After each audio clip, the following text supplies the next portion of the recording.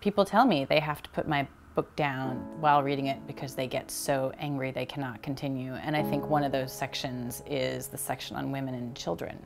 Basic fact, no data on women, no data on children. When women and children were told, you need to buy on and get in line with these recommendations that we're advising for middle-aged men to prevent heart disease, we are applying them to you too, based on zero data, zero. So this is going on in the 90s.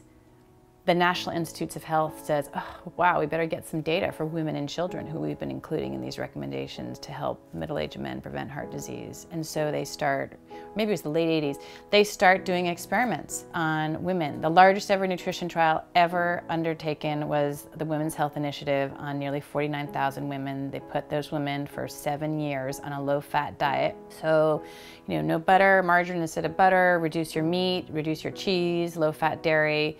After 7 years of that, the results were the low-fat diet had no effect on meaningfully losing weight, no effect on preventing type 2 diabetes, no effect on preventing heart disease, nor any kind of cancer, none. And in a couple of other experiments that I unearthed that had been kind of just, I don't know, forgotten, that were also funded by the National Institutes of Health, it found out that when women go on the low-fat diet, they might even be increasing their risk of heart disease more than everybody when they go on a low-fat diet. Their HDL, which is their good cholesterol, falls. And usually their triglycerides go up. Okay, so those are two signs that your risk of heart disease is getting worse. And those effects are worse in women than in men on the low-fat diet, meaning that women might suffer a greater increase in risk of heart disease by going on a low-fat diet.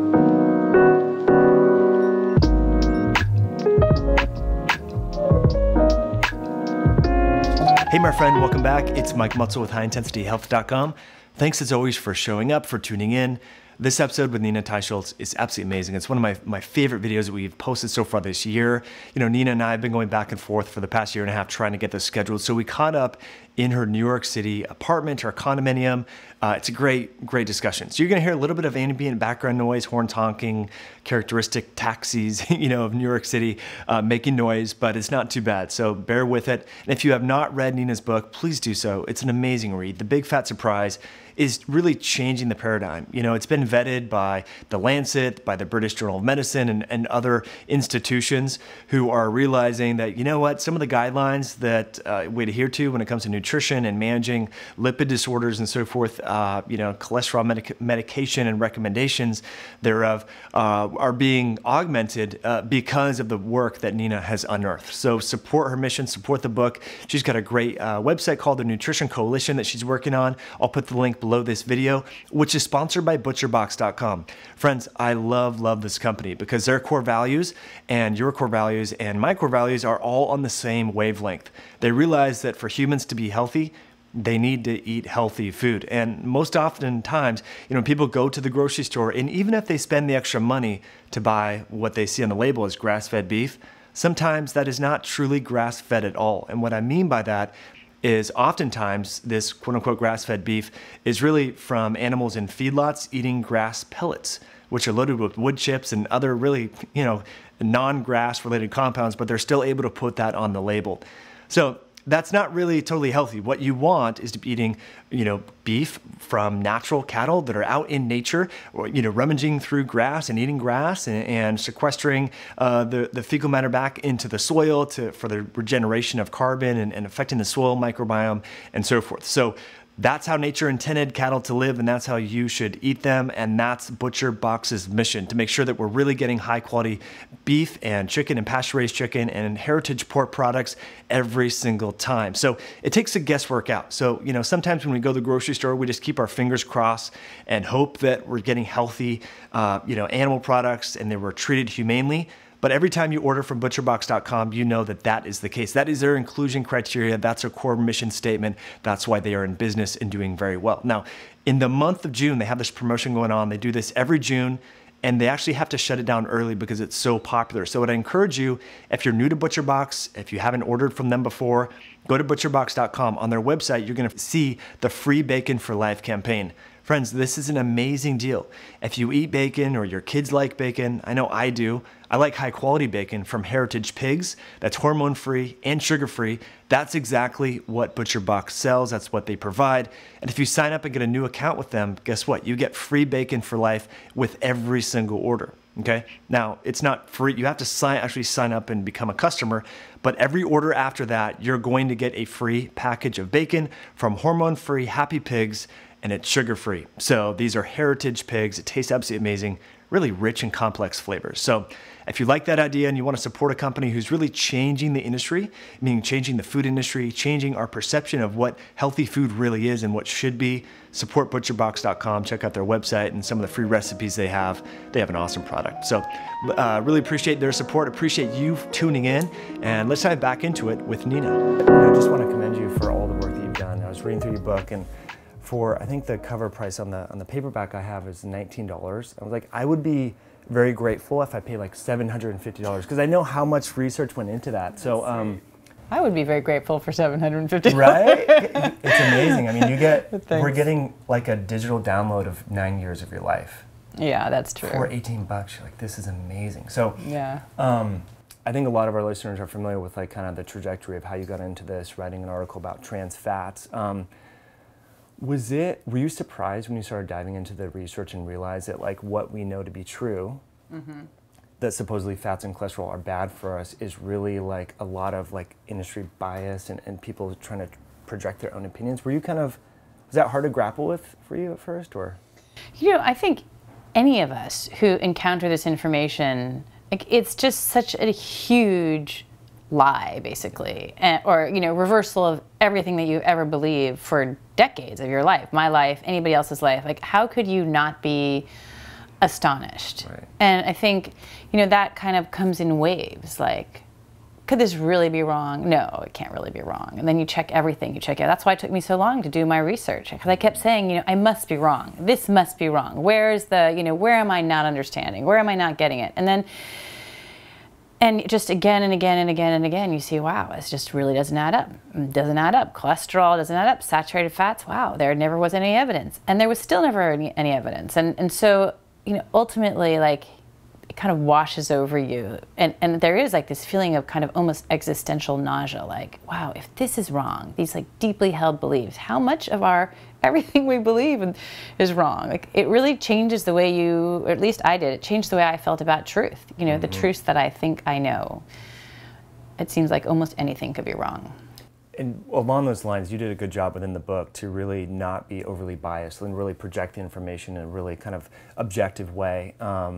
Whereas you talk about, was it confirmation bias? Was that, so we see people infusing, even in the low carb community, we kind of see that. So how did you train yourself to like look at things and realize like, okay, I need to look at this like totally objectively because this is going to really be was that like a constant part like in the back of your head when you're doing this research?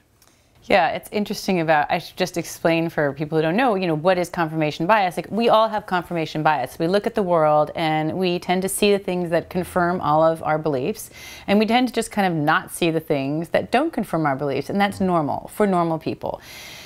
Scientists are taught to be different. They're taught to distrust themselves and to try to prove themselves wrong. Like, that's the education and formation of the scientific mind. You know, obviously that was not the case in nutrition science. There was, you know, one of the amazing salient characteristics of Ancel Keys was his ability to only select all the evidence that confirmed his ideas, and not just ignore, but like actively bully out of existence any evidence to the contrary, or any scientist promoting evidence to the contrary. That was his kind of modus vivendi. And he used to say, like, I'm right until proven wrong, which is the opposite of science. Science is supposed to be, you are wrong, you are wrong. You know, you might be a little less wrong as the evidence grows in your favor, but you can never say, I'm right. That's the opposite of science. So I think for me, I tried very hard in seeing bad science to try to emulate what is supposed to be good science.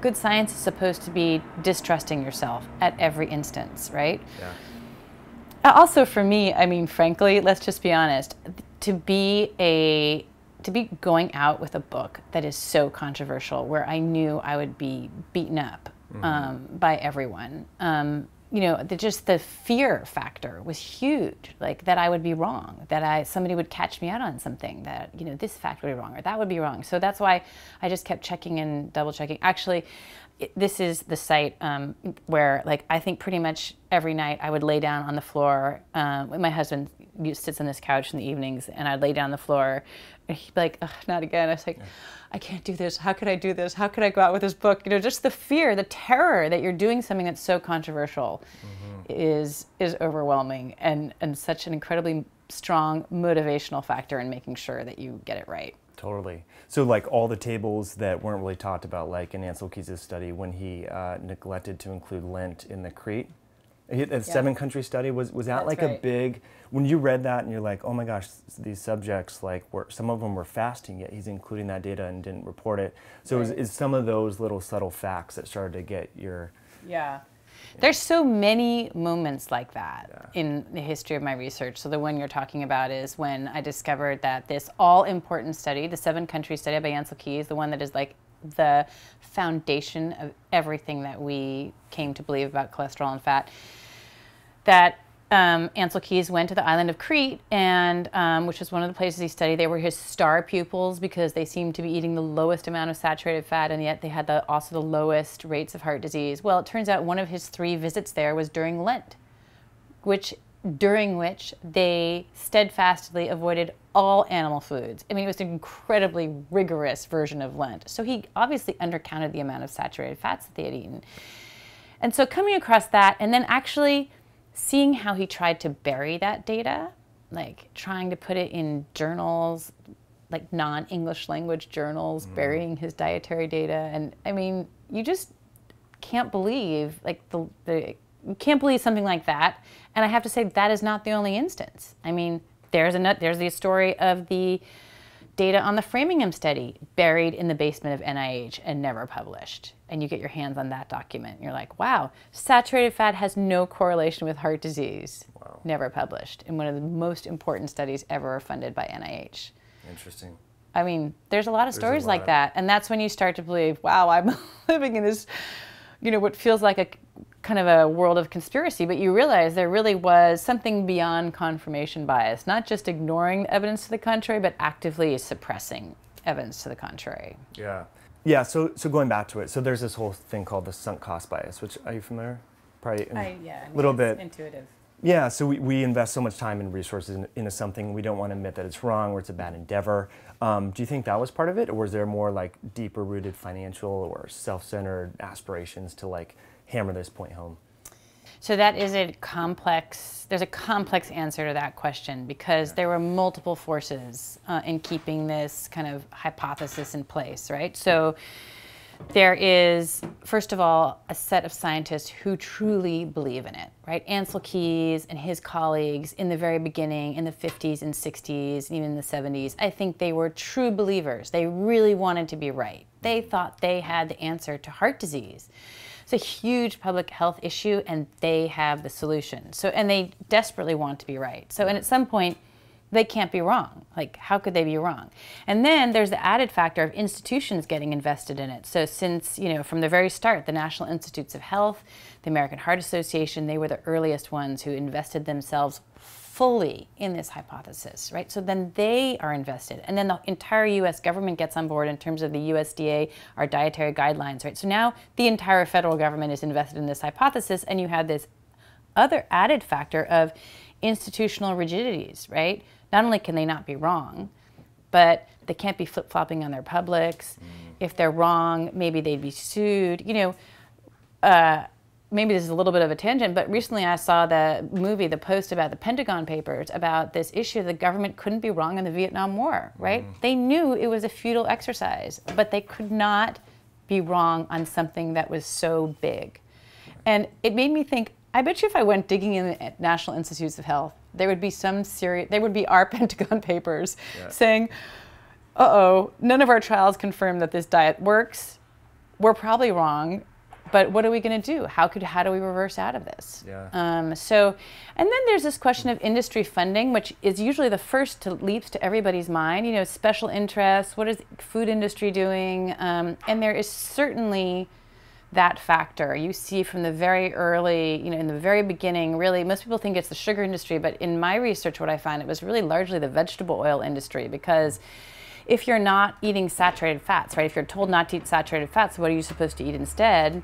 Polyunsaturated vegetable oils. Yeah. So in all my research, I found all these vegetable oil companies funding the American Heart Association, launching the American Heart Association. Really? Launching? I didn't know that. Launching the American Heart Association. Gosh. We're talking like corn, canola. Well, in that day, it was mainly safflower, it was mainly cottonseed oil and sunflower, and then soybean kind of just took over. But in those days, so the earliest one was Crisco oil. It was a product of Procter & Gamble. And well, the story is the American Heart Association, because heart disease was relatively new and rare, was this small, cardiologists were relatively unknown, a new profession, and they were this kind of sleepy little office with almost no money, no income. And Procter & Gamble targeted them and made them the designee of a very popular radio show. And overnight, according to the American Heart Association's own official history, millions of dollars flowed into their coffers and transformed them into the giant powerhouse that they are today. And that all happened in 1948. Right. So, and from that day onward, the American Heart Association was very closely allied with the National Institutes of Health. And coincidentally, the American Heart Association comes out saying, you should have vegetable oils instead of saturated fats in order to cure heart disease. Yeah. And I would love to dive into the problems with that. Where the oxidation is at, in your eyes, is that, there's a lot of issues with taking out, the nutrient density of the animal fats, but is it the oxidation point of some of the safflower and the corn and stuff, and especially how it's cooked? Is that kind of one of the main problems? Yeah. Vegetable oils, they were used as lubricants for industrial machinery, and they were really not meant for human consumption, and it really was Procter & Gamble who looked at, who decided to make, well, first it was Crisco as something for human food consumption starting in 1911. And before that, Americans had cooked with lard and butter, like most European, Western European nations had been the same. So vegetable oils always had the problem of being highly unstable and going rancid, which is the same as saying they're oxidated, right? Yeah. And that is, they're not really vegetable oils, they're made from seeds, right? Cotton seed, sunflower, safflower, soybeans, bean. And so that oil oxidizes very easily, especially when it's heated. And so that is why they had to harden it to make it into originally Crisco, but also then margarine. That hardening process actually stabilized it. So, but then they found out that hardening process, called hydrogenation, had the unfortunate side effect of producing trans fats. So we had to get rid of trans fats. Now we are a trans fat-free food supply, or we will be soon.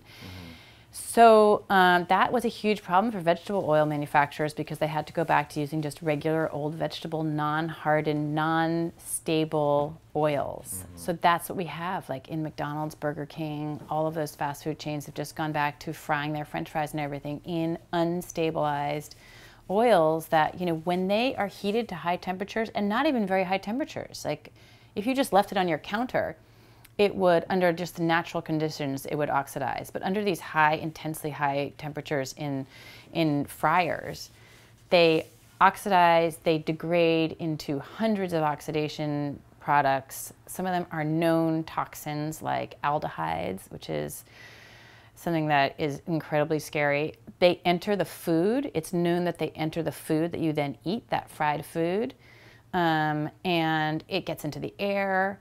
They're really toxic.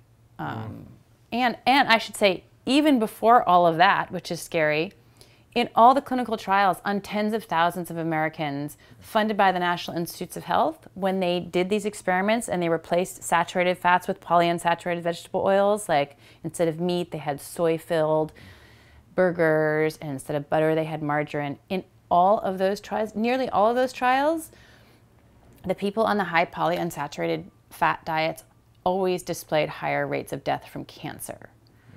And that was so concerning to the National Institutes of Health that in the early 1980s, they had this series of really high-level meetings saying, what's going on with this side effect of cancer? And they could never figure it out. So they just dropped the subject. Wow. And you kind of ignored it and said, we'll revisit that and table it for later, hey?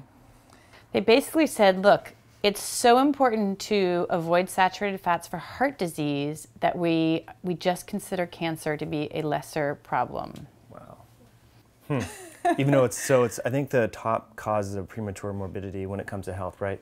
Is it heart disease, autoimmunity, then cancer, or heart disease, cancer, autoimmunity? I can't remember. I mean, number one, number two killers in America are heart disease and cancer. I think it's usually heart disease is number one and number two, but they're very close. Yeah, that's crazy. Okay, so it was just a trade-off, really.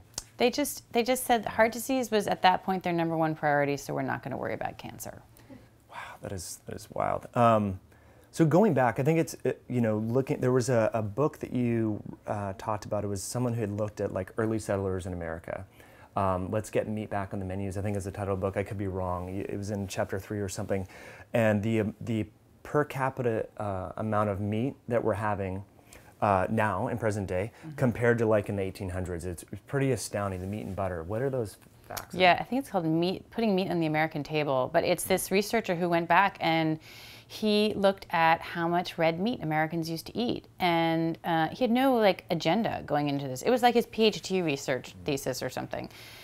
And he went back to like records of what they fed the slaves, and and research into market research, and he looked at all the menus, and he looked at what individual households were buying, because they all kept records of of what they bought, and he concluded that Americans used to eat 3 to 4 times more red meat than we do today.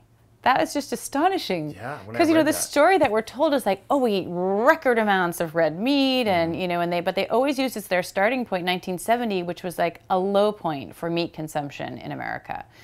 So we definitely eat more than we did in the 1970s. But if you look historically, like since the early 1800s, like the slaves got more red meat than we do today. Wow. Yeah, it's crazy. And and it was considered essential because that was what made them strong. I mean, meat really does, it makes you strong. So that was just considered an essential part of their diet.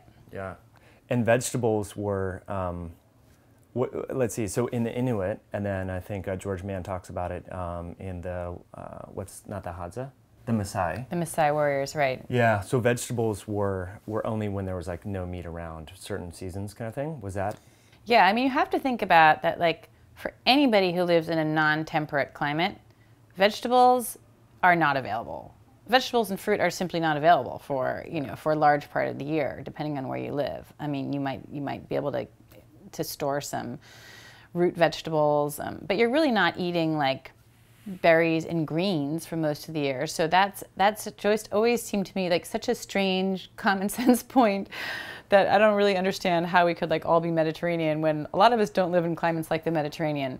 But it was observed in many different areas that I researched that vegetables were clearly not favored. I mean, even in this country in the late 1800s, one of the early nutrition researchers issued a recommendation saying vegetables are relatively nutrient poor, and for households where they are, for poor households, basically not to bother buying vegetables because they just didn't add enough nutrient density to the families, to what a family needed to survive. Yeah.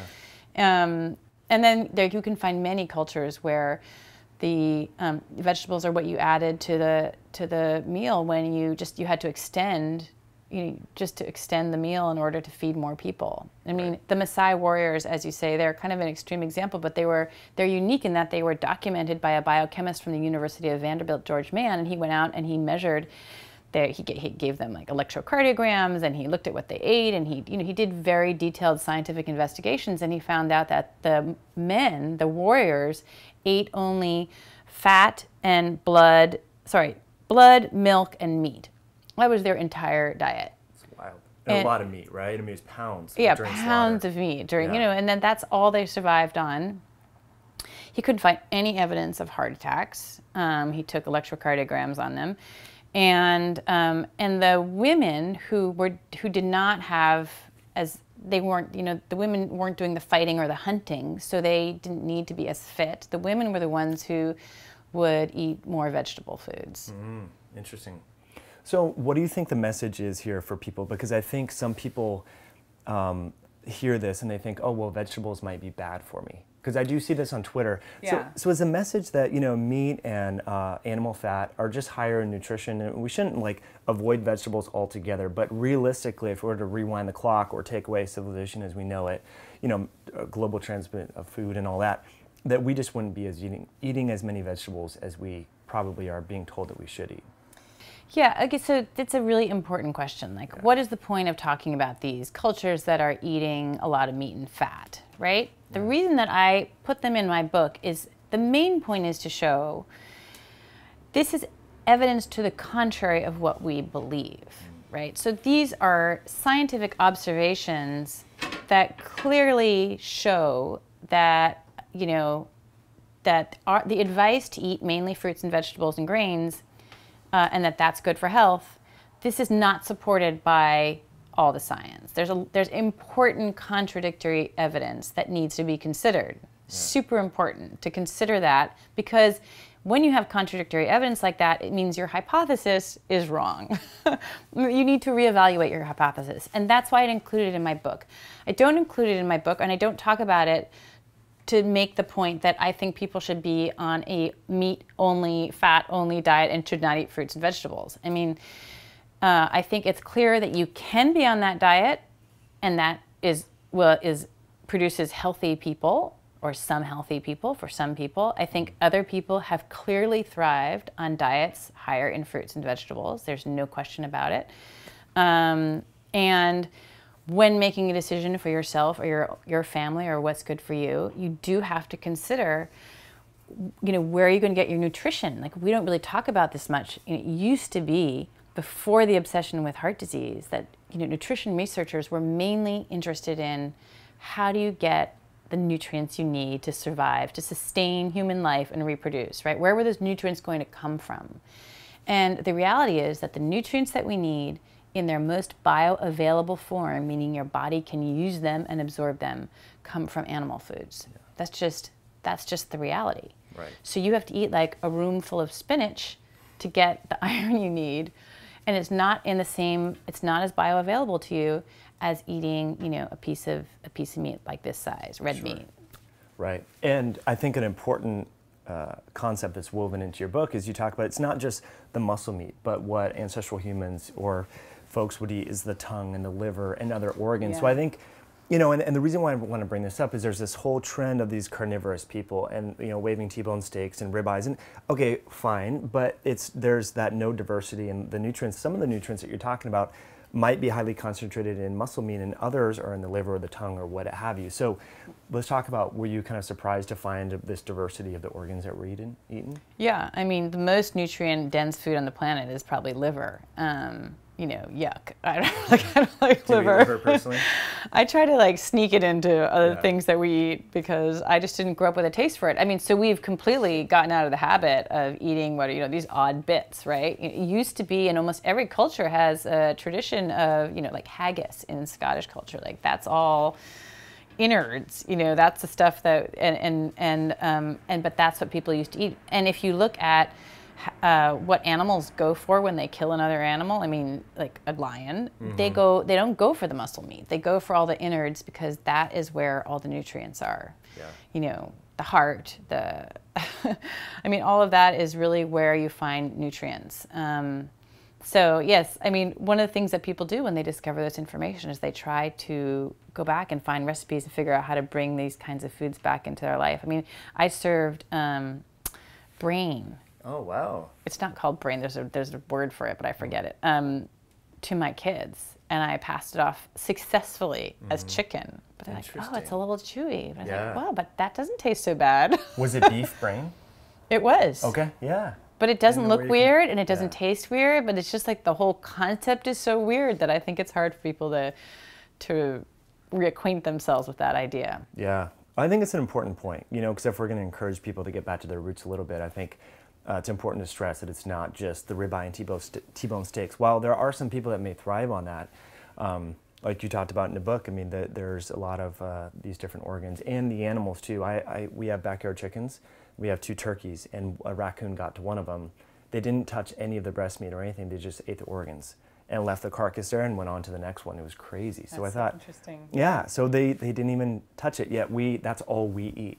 Well, and I think it's just, so it's important to say, like, when you talk about going back to your cultural heritage, I mean, this is part of a way of reacquainting yourself to each and every one of us to our own particular food heritage, of which in every food heritage, there's some version of these kinds of dishes made from animal organs, organ meat. You mentioned chicken. And we see a lot of people, part of going back to these recommendations in the findings of Ancel Keys and others in the 50s was we want lean, clean protein and all that. And so chicken, our poultry consumption dramatically increased. You talk about in the book how chickens were prized more for their eggs and eaten on a small occasion. Question for you, is there anything inherently wrong with eating chicken, or is it toxic of some sorts, or what were your thoughts there? I don't know if it's toxic per se, but I will say that, first of all, you're right. We have increased, since 1970 to today, we've increased consumption of chicken poultry by 121%. Like, it's just gone off the charts. I do know that chicken is relatively nutrient poor. Yeah. So you are not getting anywhere near the nutrients that you would if you were eating red meat. So it's really not sort of the health food that we think it is. Yeah. So yeah, I mean, I think that it's something that people have come to associate because it's relatively low in saturated fat. But this whole thing that there's no saturated fat in chicken and red meat is so high in saturated fat. I mean, all foods are a combination of different kinds of fats. That's like one really important thing to know. I mean, that like your average porterhouse steak is 1/3 saturated fat. The rest of it, another third of it, is the same kind of fat that you get in olive oil. Did you know that? No. So, I mean, and pork is almost all the kind of fat that you get in olive oil, but people think it's like some, toxic. Yeah, artery clogging fat, but it's not. Yeah.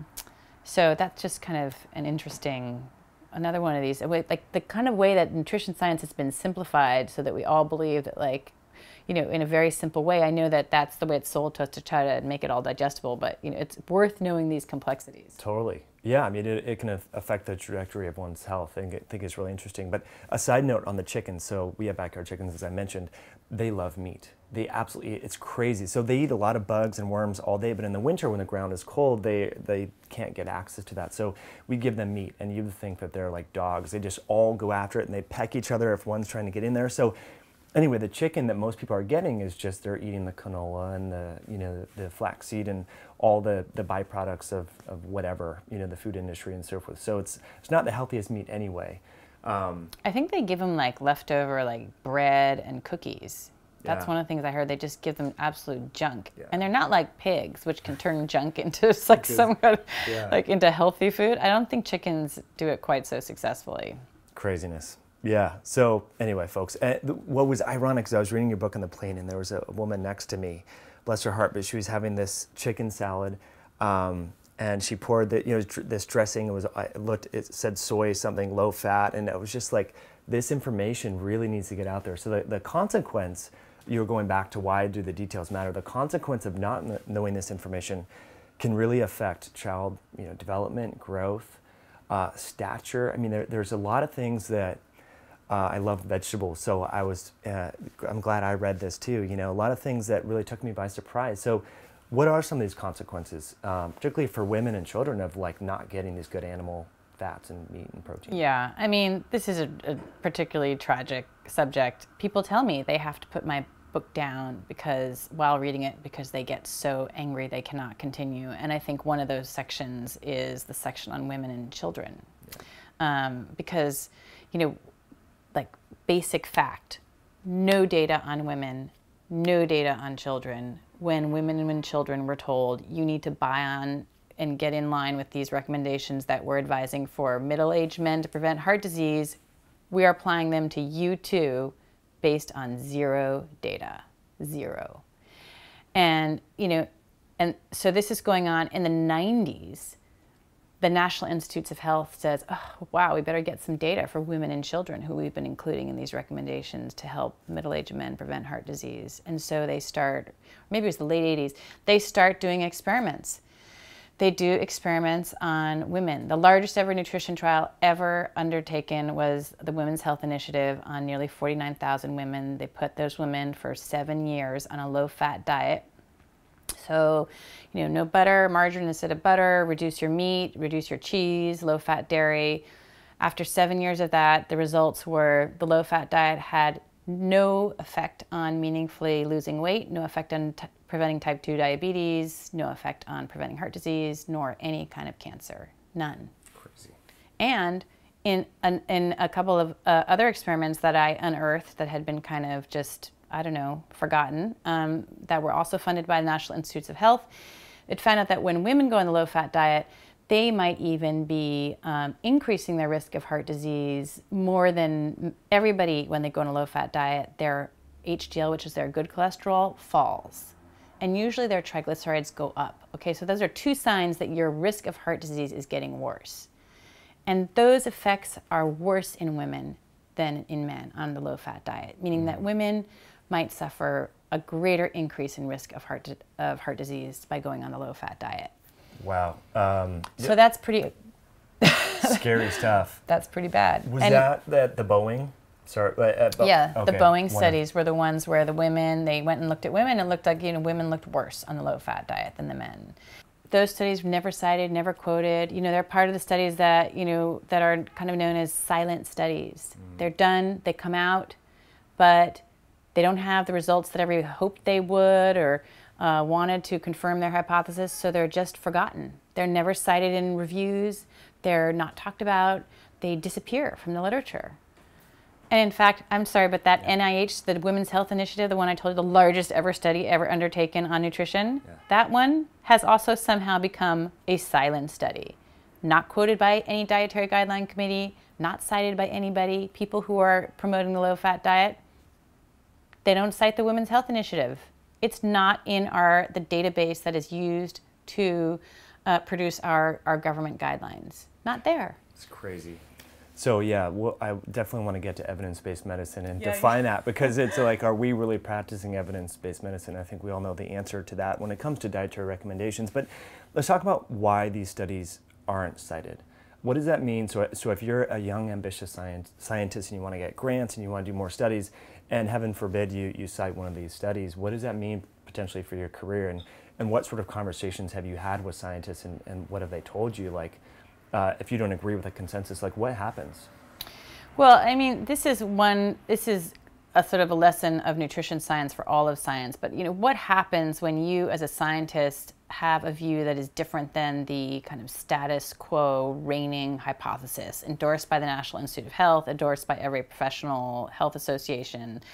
What happened to those scientists in nutrition? They were basically punished for their beliefs. You know, and how does that happen? To be punished as a scientist means you don't get research grants from the National Institutes of Health, so you can't do research. So you are unable to be a science. You no longer are invited to any conferences because nobody wants to hear your point of view. It's awkward for them to hear it. You can't get your research published. You know, how many scientists did I talk to say they just can't get their studies published?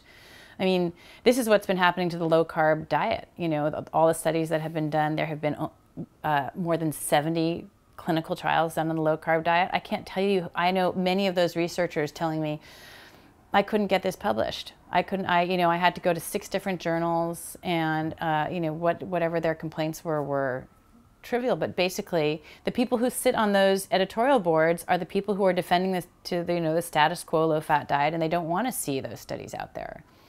I heard a story by one of the lead researchers of the Framingham study, one of the most important epidemiological studies that the government ever undertook, and his name was George Mann, and he was consistently an outspoken critic of Ancel Keys and this hypothesis about saturated fat and cholesterol, and he was a leading scientist in his day, and he was getting results in Framingham. He was responsible for the diet part of the study, which was not showing what they wanted him to show, and he And he wouldn't stop speaking out about it, even though he had been warned. And one day he told me that an NIH secretary pulled him out into the hallway and said, you know, if you continue your opposition to Ancel Keys, you're going to lose your research grant.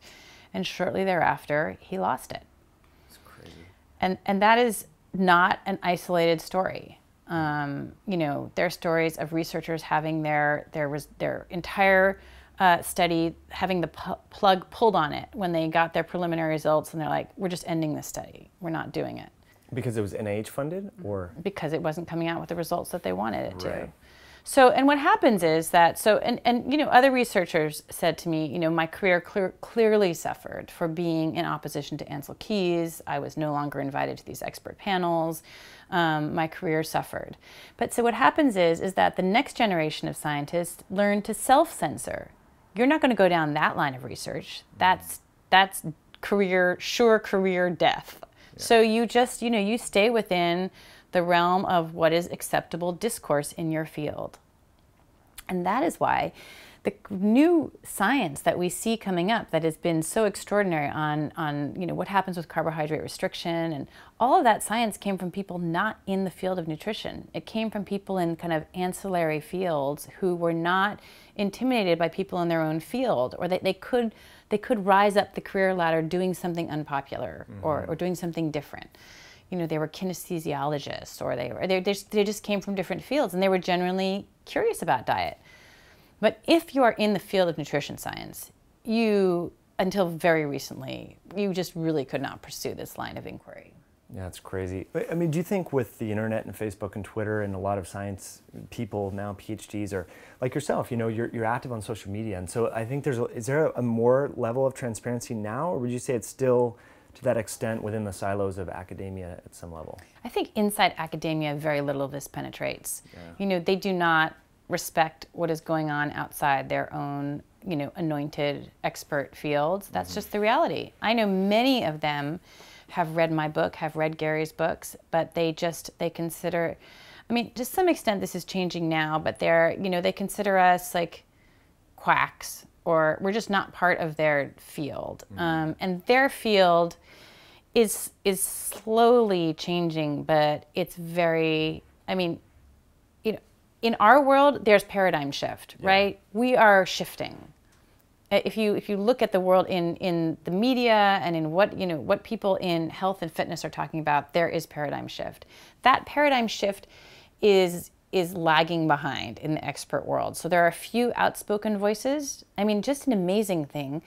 3 years after my book is published, The Lancet, a top medical journal, published a full-page review of my book. Amazing. 3 years later, saying, starting out saying, this book will make you angry, but you must reckon with what it says, because we have checked it, we've checked the references, and she's right.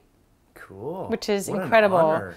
It is, but I'm saying, like, I'm not, I mean, it does sound boastful, but I'm saying it's like, it's part of the paradigm shift that you see happening.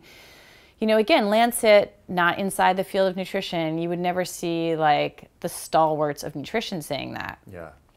But the Journal of Medicine would never, or JAMA, is Lancet's UK based? JAMA, right?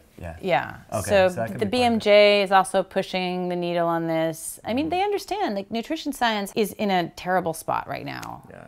You know, its consensus position is just not evidence-based. It's not reflective of the science. And so there's an increasing recognition by journals that there's been a kind of problem of runaway nutrition scientists, you know, led by a tight group of experts, and that somebody needs to bust in there. It's not going to be the journalists, you know, and so there needs to be whistleblowers inside the field of science. Right.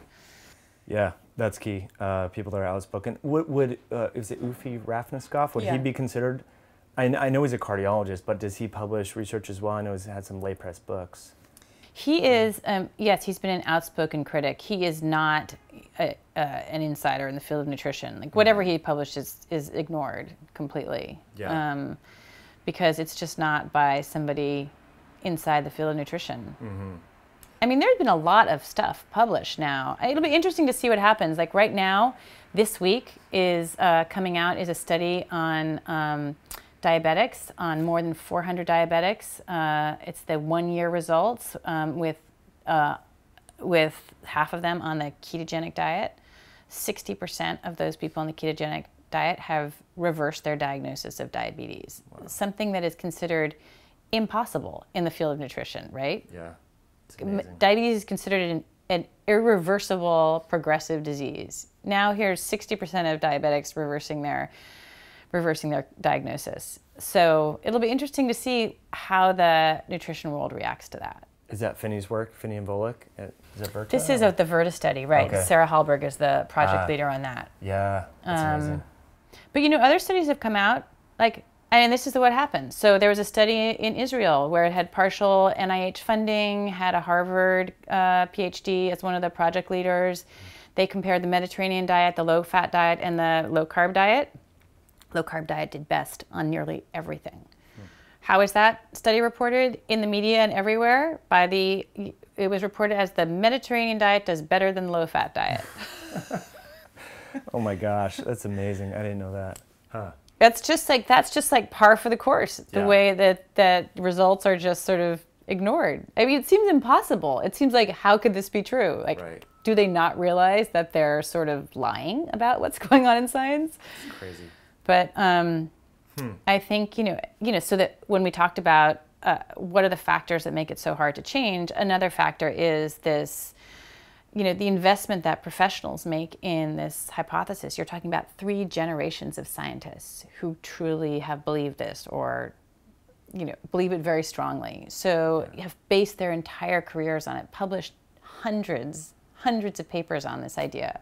So how can they change course and reverse out of that? Well, I think it's hard for even people like you and I, when we go to the grocery store, I grew up in the 80s and 90s and so forth, and that was the height of that low-fat era.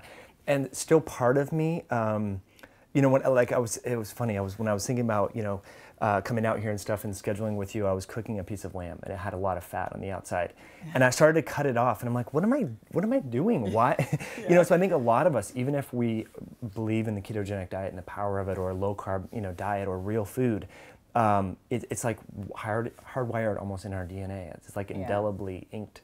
Yeah. Do you find yourself ever making egg whites instead of the yolk? I mean, or is that totally gone from? Well, no, I mean, I think it's so interesting, people's transition. I would say, I get all kinds of emails from people, and there's some people who are like, one day to the next, they're like, you're right. This is what my grandmother ate. She was healthy and thin. That's it. I'm changing my diet, and like from one day to the next, they've completely gone back to the way they used to eat before or eat differently.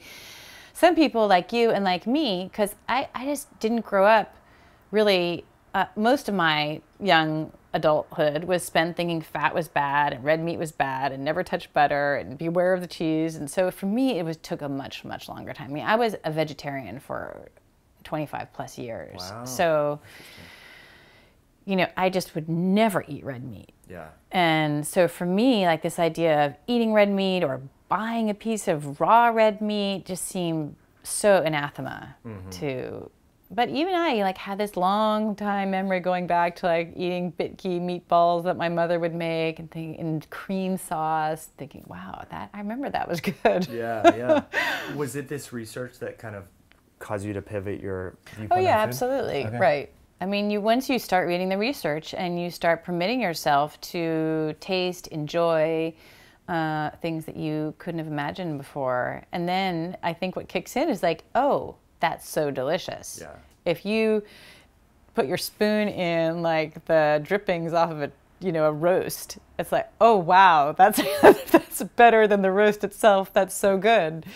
So you kind of give yourself permission, and then you realize wow, you've really been missing something. Yeah, that's a good point. I mean, I was talking with a friend the other day. He did a 5-day fast. He's a CEO of a tech company, and he was like, the only thing I could think about was a piece of red meat. He's like, I wasn't crazy. He loves vegetables and espouses the benefits of them. Knows they're good for the microbiome, etc. He's like, I wasn't craving broccoli, cauliflower, chard. It was red meat, right? So it's it's hardwired in us, and I think we do. One thing that I do grapple with is the meat that we're eating the same as our ancestors? Meaning, the animals are not maybe as happy as they would have been free range. A lot of us are having feedlot cattle, and they're given antibiotics and hormones and all that. So where does that fit into your own food preferences? Yeah, I mean, almost assuredly, we are not eating the same animals that people ate, hundreds of years ago. I mean, I will say one thing, which is that in terms of their nutrition, like in terms of the vitamins and minerals in that meat, I think there's very little difference in a piece of conventionally raised beef compared to grass-fed beef. Sure. My feeling is here's my feeling, which is not very politically correct. But, meat is, I think, a healthy food. It contains a lot of vitamins and minerals you can't find elsewhere. And if you can only afford conventional meat, or if that's your preference, that's fine. I think it's still better than having a bowl full of pasta for dinner. I recognize the value in many ways of having, I think it's important that meat be sustainable, and I think it's people have their preferences, and I recognize the value of grass-fed beef, and I obviously deplore all situations where cattle are raised in ways that are inhumane. But, the reality is domesticated animals exist as a source of protein for humans, and that involves killing them. Yeah. And we, that's part of the reality of our humanity. And so that is an uncomfortable fact for us. And we used to have rituals and ways of asking forgiveness, and we were closer to the animals that we consumed, and all of that made it part of a sort of an integral fully human experience that I think made that something that was real and part of our lives. And now we're so divorced from the animals that we consume, and that it just seems remote, inhumane, unknown. We don't ask forgiveness. We have no process to make it feel like somehow an ethical process. Right. So, but in terms of nutrition, which is really where I think one has to focus, at least I have focused in my research, nutritionally, I think conventional meat is pretty much equal to other kinds of meat, and it's certainly better than a bowl full of carbs. Mm-hmm. So, I don't think people should feel pressured to buy meat that is like $20 a pound. Right. Or whatever it is. Don't take out a second mortgage to strive for getting the highest quality when you can, but if you can afford it, it's better than... Yeah. Yeah. I mean, I went to our local butcher the other day, and he's like, this steak is $20 a pound. I was like, wow, I really support everything you're doing, but I can't afford that. Yeah, it's a lot. It must taste amazing. That's crazy. One thing that we didn't really talk about that I think is important to understand. So, going back to the Women's Health Initiative study, yes, and some of the research on women at Boeing, I believe, was it Dr. Knapp? Yes. Knapp. Okay. Knapp. Or however you pronounce it, but yes. One of them. Good memory. I was thinking about this. I was like, well, is it the lack of animal fat, animal protein, or is it the increase in the carbohydrates that's associated when you reduce that, the animal product from your diet? Like, I guess if we want to look at, so we see the association, but what's the causality? Like, what's causing the obesity, the diabetes, the increased risk for, or especially in women, you talked about the reduction in HDL and increase in LDL. Right. So I think, we'll just separate a couple different health things. In terms of your HDL, which is your good cholesterol, it's been demonstrated that the most effective way to raise your HDL is to eat more saturated fat.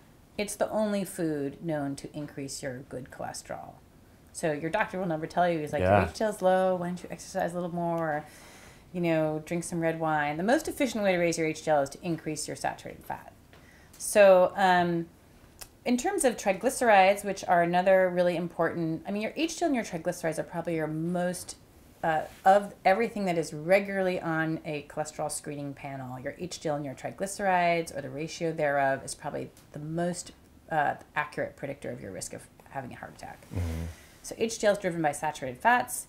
Triglycerides are driven entirely by your carbohydrates intake. High amount of carbohydrates drives up your triglycerides. It's just a reflection of how much carbs they're eating. So if you keep carbs low and saturated fat high, you're in good shape. Mm. And in terms of what drives, obesity and diabetes and heart disease, well, they're all thought to be expressions of manifestations of basically this metabolic dysfunction that, we cannot say that a high carbohydrate diet causes that metabolic dysfunction, what the science really strongly supports saying is that if you reduce your carbohydrates, you will be able to reduce all the signs of that metabolic dysfunction. Right. Okay. So we have not yet done an experiment where we have like increased in a controlled setting of increasing carbohydrates and demonstrating obesity and diabetes and heart disease. Unless you consider the entire American population over the or last an example 40 years. of that. Yeah. But you know, there are other factors that are involved. Sure. People go on high carbohydrate vegan diets and don't get sick. So, I mean, there's something about the type of carbohydrates that is worse for people. Is it high carb plus sugar? Mm-hmm. There's some evidence for that. We don't really know what tips you over into metabolic ill health. Right, and so that was part of that reminds me of the Ornish research, because people were meditating, they were exercising, they were doing all multivariate approach, which is great, but like to try and single out and say, oh, it's just the vegetables that's causing this. And I think in your book you talked about, he kind of admitted, because you interviewed him? Yes. Yeah. Yeah, I mean, he took a multifactorial approach. He took some people off to a retreat in Marin, and they got meditation and yoga and other exercise and and they're in this incredibly gorgeous place, and they're being surrounded by people who are helping them. And then the control group, he left back in San Francisco and did no intervention. So right there, that's not a controlled study. But then, you know, at the end of his experiment, where he purportedly showed that people's arteries got clearer or had wider diameters after going through his intervention. You know, is that due to the yoga? Is it due to the supplements they were taking? You know, what does that do to? You don't know. Mm-hmm. Plus, in the end, 2 people died in his experimental group, the ones who went to Marin, and only 1 person died in the control group. So you could say twice the risk of death on the Ornish diet. Pretty good endpoint, right? It's a stronger endpoint than the diameter of your artery, which is something that, you know, he was using 2 different machines and is notoriously not linked to your risk of having a heart attack. Mm-hmm. Interesting. So while the approach is nice, the multivariable approach and lifestyle and so forth, but to then ride the coattails of just a vegetarian diet is maybe not totally accurate. No, is not accurate at all. Good. Thanks for being blunt about it. Love it. I mean, Dean Ornish is he's just an amazing example of somebody who rode on the coattails of this tiny. Let's also not forget, it's an experiment on under 45 men only, right? So tiny experiment, outcomes with death higher in your experimental group, multifactorial, and that is the experiment on which he has, you know, published how many books. He's got his diet endorsed by Medicare, so it's the only diet that Medicare will pay for if you want an alternative to surgery, if you've got heart disease. I mean, it's incredible what he's made off the back of that study. Mm-hmm. So speaking of the plant-based diet, I think one kind of semi-high plant-based diet that comes to mind is Mediterranean diet. We hear so much, the Mediterranean diet is so healthy, and I didn't realize that Ancel Keys was involved in kind of pioneering the popularity of this. I think it's super fascinating. So what do we need to know about the Mediterranean diet?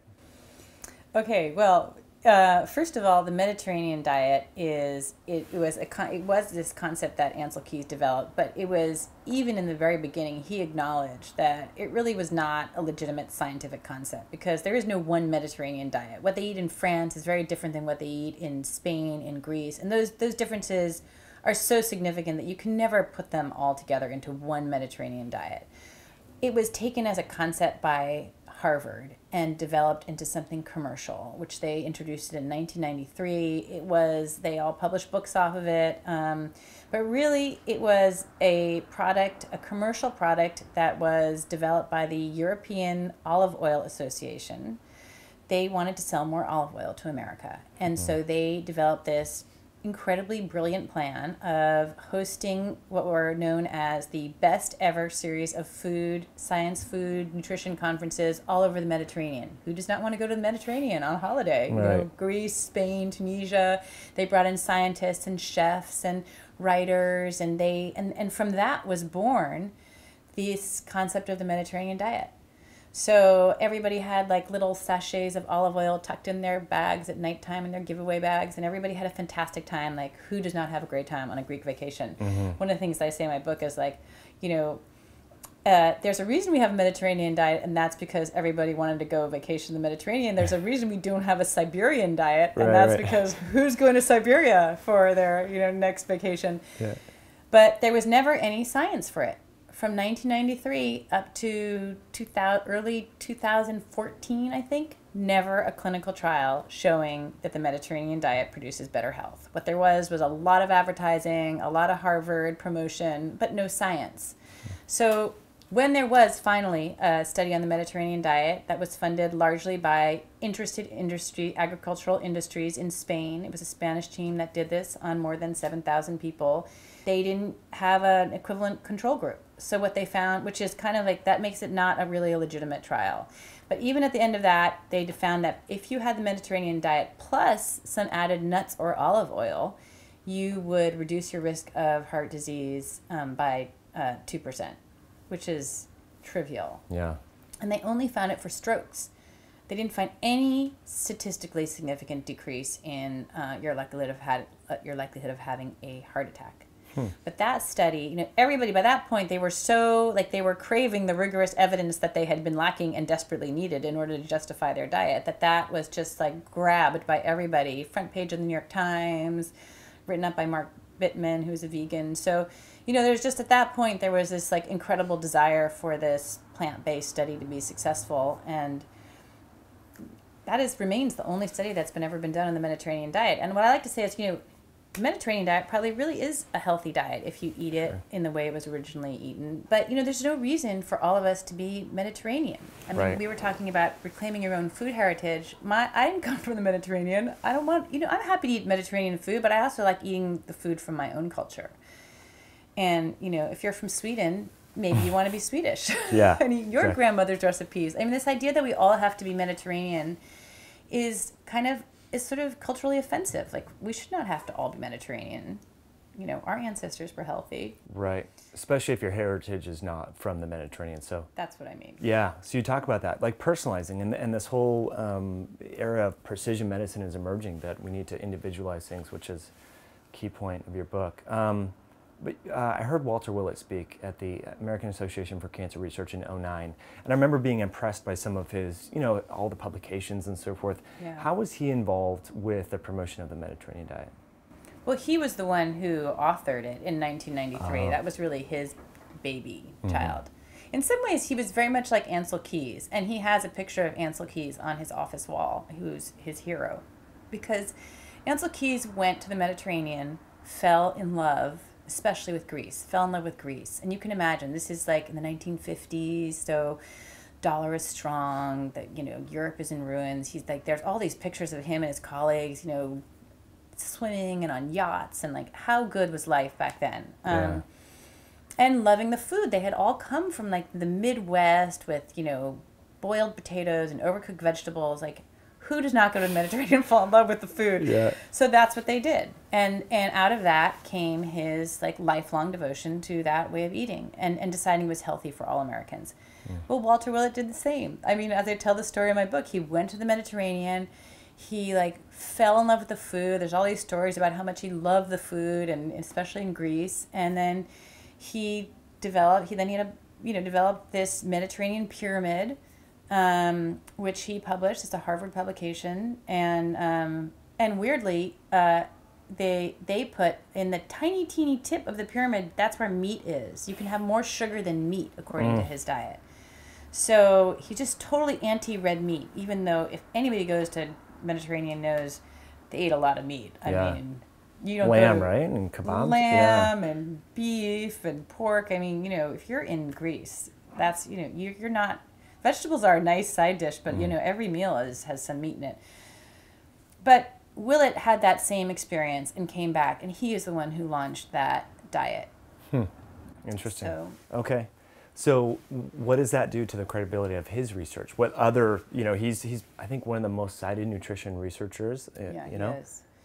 Well, Dr. Willett and all of his colleagues at the Harvard School of Public Health are they're epidemiologists, and so they run 2 large NIH-funded epidemiology studies. The thing to know about epidemiology is they can show association but not causation. So that is a very weak kind of science. It is not supposed to be the kind of science on which you base policy. But Harvard, I guess being Harvard, they have promoted their science, and they will say in their papers, we believe policy should be made on the basis of our associative studies, these associations that we find in our studies. You know, they're just huge problems. I mean, there's problems. They're based on the food frequency questionnaire that asks people, you know, what did you eat in the last 6 months? Well, like, I don't know what I ate yesterday, but like those have been shown to be highly unreliable. And then they take that incredibly unreliable data and they put it through all these statistical manipulations, and there's something called multiple P testing we don't have to get into, but you know, it's very unreliable data. But it is actually why I was astonished to see when I really started digging into our dietary guidelines. Most of our guidelines are based on this Harvard science. Wow. And, you know, in the few instances where their findings have been tested in randomized controlled clinical trials, they are correct 0 to 20% of the time. That means 80 to 100% of the time they're wrong. It's incredible. We never hear about that. And you're working. You're going tomorrow to DC. Let's talk about that. What your current work is doing to help make this a little bit more evidence-based, so we're not just... Right. Well, you know, after writing a book, I realized that how are we going to change what kind of nutritional advice people are given? Like, surprisingly, it's just not true that you write a book and then everybody reads your book and then everything changes. So, you know, I realized, like, where is the rigidity in the system? And that is the dietary guidelines for Americans. That is the most important nutrition policy really in the world. You know, it is downloaded to all doctors, nutritionists, dietitians, like everybody on the front lines of working with patients. They just download the dietary guidelines. And it dictates the food that is in hospitals and at school lunch programs and military rations and, you know, your mother and her elderly feeding, you know, her elderly home, what they feed them, I mean, everything. Wow. So, and they're not based on evidence. When I went and looked at what the evidence-based was, I was like, okay, where's the Women's Health Initiative? And where's this trial? And where's that trial? And it turns out they've ignored all of the major NIH-funded clinical trials on nutrition, all of them. They have never reviewed. And I know that to be a fact because I published it in an article in the British Medical Journal, and it was peer-reviewed 3 times because the entire, you know, nutrition status quo tried to get that article retracted, and they couldn't. So I know that fact is true. And so the question is, how do we get these dietary guidelines based on the actual good, rigorous evidence that comes from clinical trials? You know, what does that evidence show? It shows that the high carbohydrate diet we're told to eat has no proven benefits, no proven health benefits of any kind, the high carbohydrate, low fat diet. It demonstrates that saturated fat has 0 effect on cardiovascular mortality, 0. That evidence also shows that people who restrict carbohydrates are able to reverse obesity, type 2 diabetes, heart disease. So that's really important information that needs to be in our guidelines, right? Just that. Or you could also go on, like salt recommendations. Lower is not better for salt for everybody. Yeah. It's only true for hypertensive people who are eating high salt diets. So how do we fix our dietary guidelines? Well, it turns out it's super political. And so, you know, there's not strong legislation defining what kind of science they need to consult, that they need to adhere to, like, the regular rules of science, which is to prioritize clinical trials over epidemiological studies. The dietary guidelines are housed at the U.S. Department of Agriculture, where they ought not to be, because the mission of the Department of Agriculture is to sell more agriculture to Americans. The dietary guidelines are supposed to tell people what to maybe restrict in order not eat in order to be healthy, or what to eat more of. And so it's never been a happy home for the dietary guidelines. Wow. Major conflict of interest. Yeah, pretty major conflict of interest. So what's the next step for you? Well, I'm doing this work. I founded a group called the Nutrition Coalition. It's a not-for-profit group. It accepts no money from any interested industry. We are working in Washington to try to ensure that we can have guidelines that are based on good evidence in order to make people healthy. That's amazing. Good for you. We should not have a government giving people like a one-size-fits-all diet that makes most of America sick. Right. That's just wrong. Nina, this is amazing. I'm really grateful for this conversation and your work. I think everyone should read The Big Fat Surprise. It's an amazing, amazing book. Really, I mean, it's life-changing. The decisions and for people's own health and their families and the people they love and care about, future generations, I think it's important. Whether you're vegan or carnivore, it doesn't matter. I think it's super important. I know you're active on Twitter. Where's the best place for people to catch you? I'm at Big Fat Surprise on Twitter. I have a website that is ninateichholz.com, Ninateichholz. And I'm also working at the Nutrition Coalition, so go check out that site, which is nutritioncoalition.us, and talks about the work that we're doing in Washington, D.C. Cool. I'll definitely put that in the show notes. Thank you. Check it out. Thanks so much. Thanks. This was a lot of fun. I love talking to you. Thank you. Thank you.